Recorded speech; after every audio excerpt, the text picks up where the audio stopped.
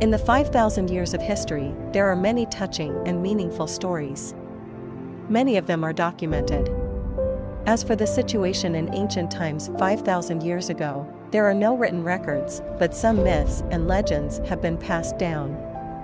For example, where did our human ancestors come from?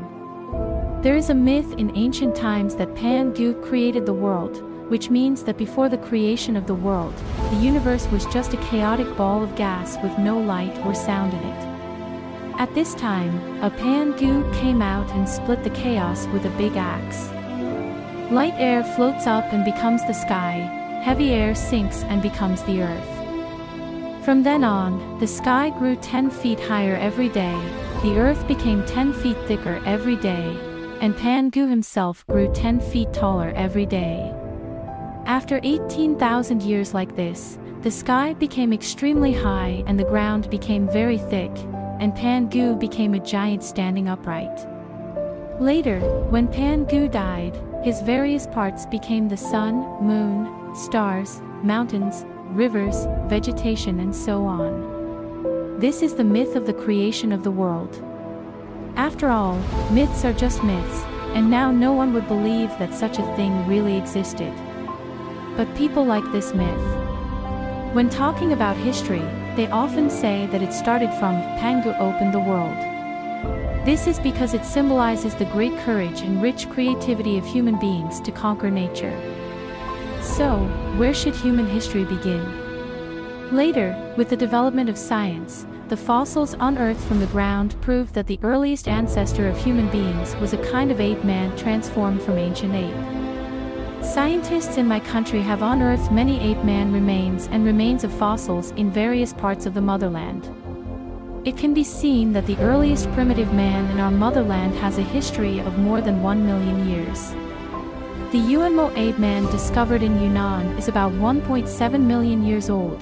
The Lantian ape-man unearthed in Shaanxi is about 800,000 years old, and the famous Peking man is 400,000 to 500,000 years old. Here, we start with the Peking man. The Peking man lived in the Zhejiang area. At that time, the climate in northern China was milder and wetter than it is now. Up and down the mountain, there are woods, shrubs, and lush weeds. Ferocious tigers, leopards, wolves, bears and other beasts haunt the woods and mountains. There are also elephants, rhinoceros, sound 11, cattle and sika deer. The strength of the ape-man is not as strong as these ferocious beasts, but what makes them fundamentally different from any animal is that the ape-man can make and use tools.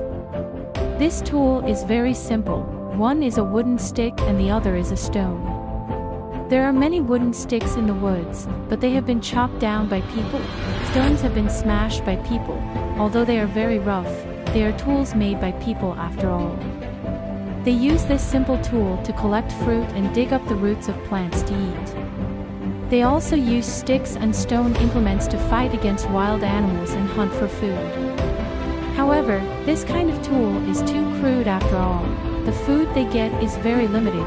Relying on the strength of a single person, they can't live on, so they have to live in groups, work together, and jointly deal with the invasion of ferocious beasts.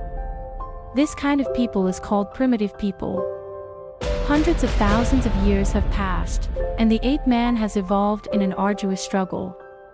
In the cave on the top of Longun Mountain in Zhejiang, Beijing, the remains of another kind of primitive man were found.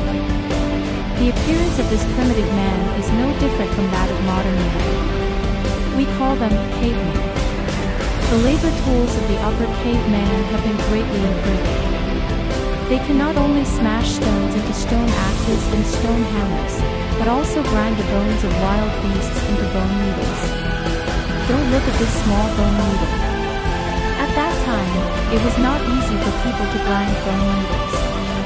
With bone needles, people can sew animal skins into clothes, not as naked as the Peking man period. The cave dwellers also lived in groups. But their group life has been fixed according to blood relationship. Members of a collective are all descended from a common ancestor, that is, people of the same clan. In this way, human society has entered the period of clan communes.